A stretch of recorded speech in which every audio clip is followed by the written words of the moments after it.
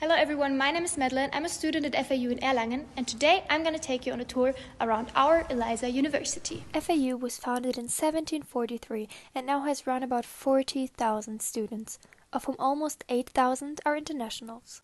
The 272 degree programs are settled in 5 different faculties: the medical, the scientific, the philosophical, legal and economics, and the technical faculty. The main buildings extend over Erlangen and Nuremberg.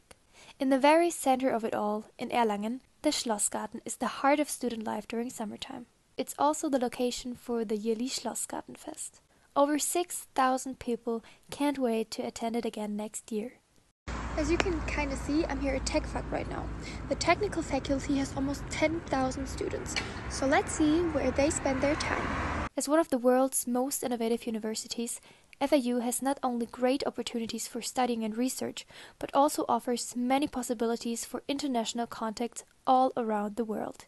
EELISA is one big part of that.